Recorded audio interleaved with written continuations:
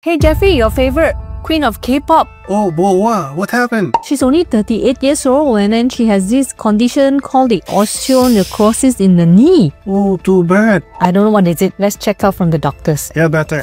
Doc, what is acute osteonecrosis?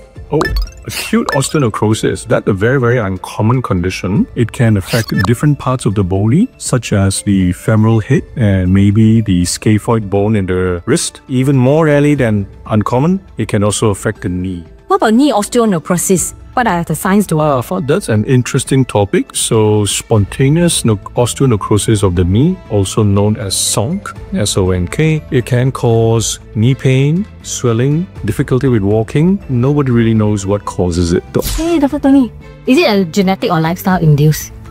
It can be genetic, it can be lifestyle induced, but as I said, most commonly is lifestyle induced, like drinking too much alcohol or tipsy diving. People who go tipsy diving, they have increased risk of osteonecrosis, or people who use steroid, they have increased risk of developing osteonecrosis. How long does it take for the symptoms to manifest into a serious medical condition? Everything starts with mild symptoms. Mild symptoms in the knee, for example, is very common, not necessarily caused by osteonecrosis, but if knee pain is not getting better, it is best to get an MRI scan. With MRI scan, you can detect everything, including osteonecrosis in the knee. It can be a serious condition.